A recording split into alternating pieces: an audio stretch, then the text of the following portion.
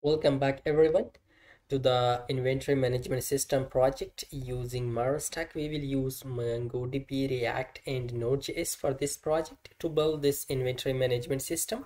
It has two parts, admin part and also the customer part. This is the customer part that you see on the screen and this is the admin part. Okay, admin has a lot of authorities to do more.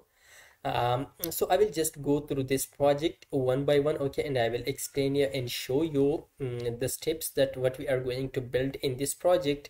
And this is just a demo, the demo of this inventory management system. Later in next videos we will create and build this project.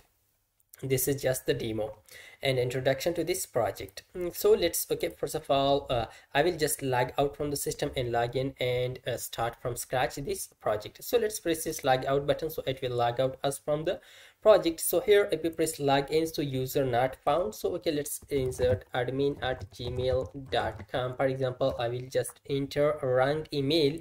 So let's press login, so user not found. Again press .com. So let's press login. Look at invalid credentials, it means the password didn't match. So let's write admin one, again invalid credentials. So let's correct password, which is admin. So let's press login. So we have logged in as admin to the system. So let's log in as a client or customer also. So let's come here, log out, and here I will just log in as a rate. This is an account for customer, gmail.com, password, press login. So we logged in as customer or user.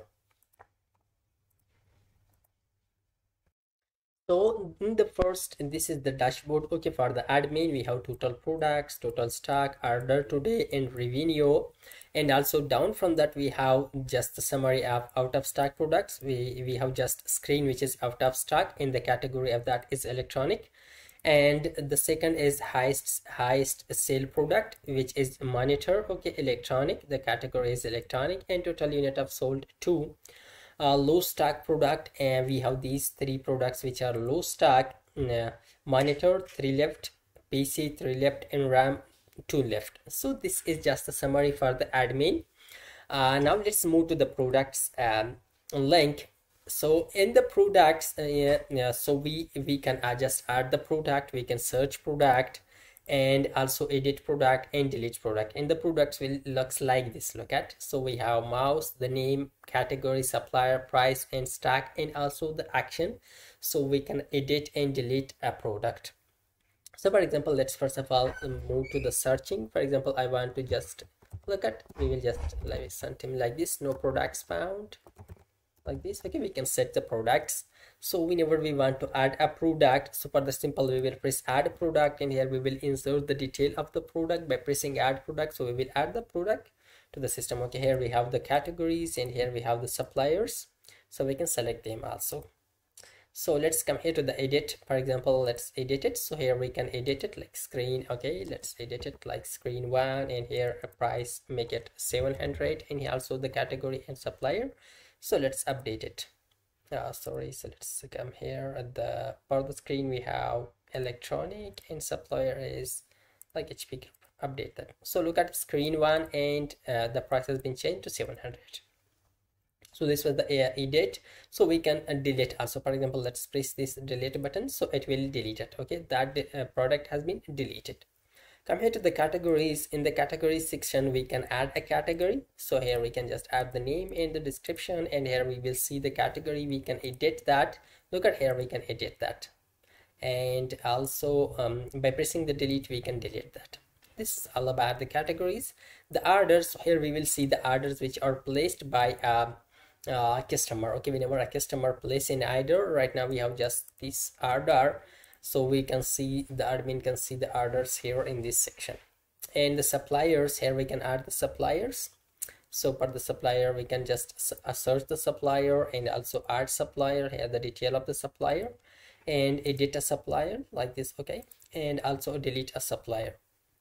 Users are customers, so here we can add a user or a customer, and here we can see the list of the customer. We can search also like this, simple like this, no user found. We can delete that also. And at the profile we can just check our, like now these are uneditable, so we cannot edit it. Whenever we press this edit button we can edit these. Okay, edit admin email name and address, press edit. So look at, we can just now edit these, like just let's change the name admin1, save changes. So the changes has been made, and here we can log out from the system, from the project. So now let's move to the customer side, to the client side. Okay, so here look at, we have logged in early, so here we will see the products. Okay, the list of the products, and also we can place an order. Okay, and a customer can place an order, so we can search product. For example, let's, like, okay, we can search product, and we can search based on category. For example, I would like to see just the technology based, just the fashion, and just the electronics. So we can see like this. Okay, the stock of this electronic screen is 0. It means the stock is 0 for screen, so we cannot place order for that. The button of order is disabled for that. So let's place an order. For example, I want to just place an order for LED light order.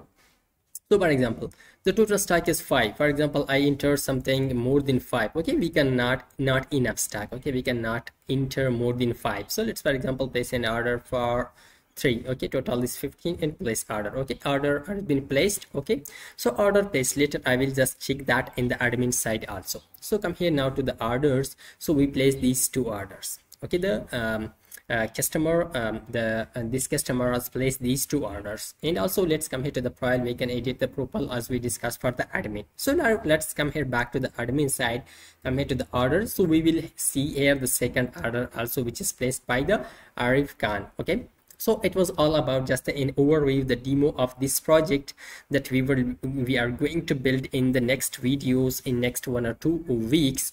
So just follow with me, so you will just understand all the flow of this. Okay, how to use and how to just build this project using MERN stack with the Tailwind CSS. Okay, for the design we will use Tailwind CSS, and for the backend side Node.js and Express, and also for the front end React.js, and the database is MongoDB database. So it was all about this. So thanks for watching. So see you in the next videos. Just the implementation we will start in the next video.